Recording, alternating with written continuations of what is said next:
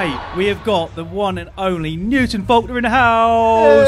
Oh, thank you. How are you, sir? I'm very well indeed. I'm having a good day, man. Oh, you look so much more awake than me. I'm not. You're covering it really well. So, why are you here today? I'm doing a gig. That's good. That's the main reason. That's handy. Yeah. I tend to not go anywhere where I'm not doing a gig. To be honest. Pretty much. What, you never go home? I go home, but I have to do gigs there as well. Oh, dear. So, and what can we expect from you today? All kinds of stuff. I'm obviously doing old stuff because I'm not really mean. Yeah. But I'm also doing new stuff as well. I just finished an album, so I got an album just coming out. Coming out very soon, which is called Hit the Ground Running. Yep.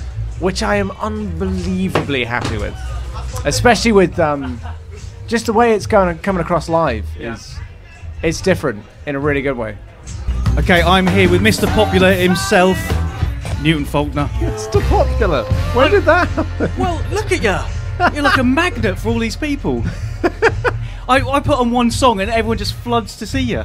It was very nice. That's very nice, isn't it? It is. It's very nice. Are you always just chilled out? Yeah. Can I have some of that? Because I'm oh, good. Do you like a massage? Yes. So, Mr. Faulkner. Yes. Can we talk a bit more about your new album, please? Yeah, of course we can.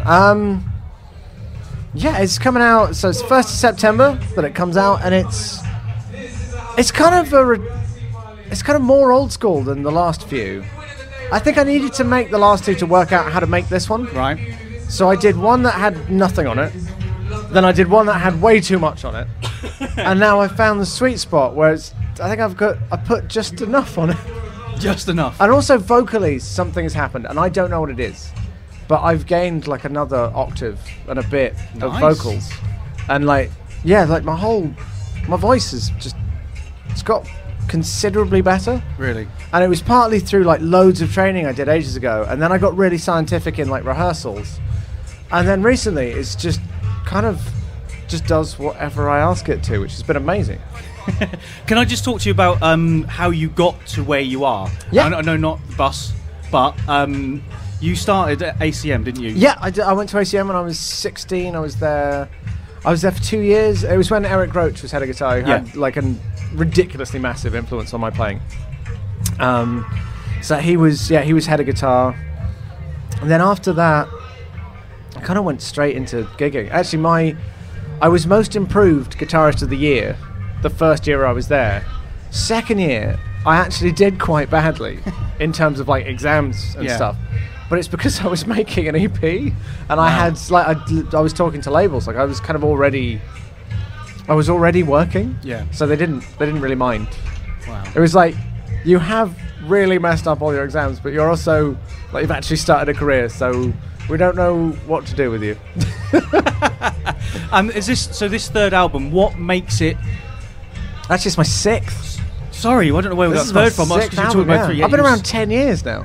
Really? Yeah. I thought it was longer than that. You thought it was longer? Yeah, I remember How old when you do you first... think I am? No, I just remember when you first came out, that's all. Because I've been talking about you a lot over my span of radio and stuff like that, you see. Played a lot of your music and stuff. So first album's 10th anniversary was last year. Actually, we made this beautiful video where I played the whole of the first album just in my house, acoustically and on piano. And the guys that filmed it, they did such a good job. It looks amazing, and it's the engineer that I use for all the stuff I record anyway. Yeah, I was kind of recorded in my own studio, but it's up on Facebook, and I'm really proud of it. We did it in one day. Wow. Which was mental. It's like making... the album has 17 tracks on it. Wow, okay. We did all of them, so it was like making 17 music videos in one day. We started at 9 and finished at midnight. Wow. So festival-wise, is this your last one for this year, or are you going to be... No, I got another one tomorrow. Where's that? That's Boomtown tomorrow. Oh, fantastic. And then, keep an eye out, because there's other things that I'm doing down here which I can't talk about yet. Oh, there's secret squirrel. There's secret things. Oh, hello. Someone else is chatting to us now.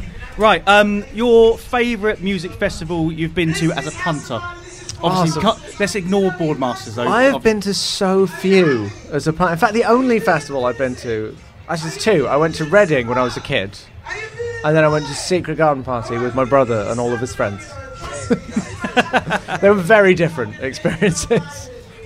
As an artist round here, do you find the festival experience different as a punter? Obviously, you're going to be backstage a lot. Are you going to miss some of the magic by not walking around, or do you do that? Yeah, I'm not on holiday. I'm here to work, and I'm pretty focused. So before I go on, like I do quite a lot of skipping and like cardio stuff, just to open up my lungs, because I work myself really hard, especially vocally, and like it's a very physical set. Yeah. So I have to do like stretches. I have to stretch out my shins. It's like being a drummer, I guess. It's because my whole body's involved. So you kind of have to make sure it's going to work. Well, Newton, thank you very much. I know you're extremely busy. Can you just remind everyone what time you're on the main stage today? I'm on at 5:10, 10 minutes past 5 on the main stage. And how long's your set? I think it's about 40 minutes. I'm going to see if I can sneak off, and I'm sure someone can cover me. Don't tell them. You get fired.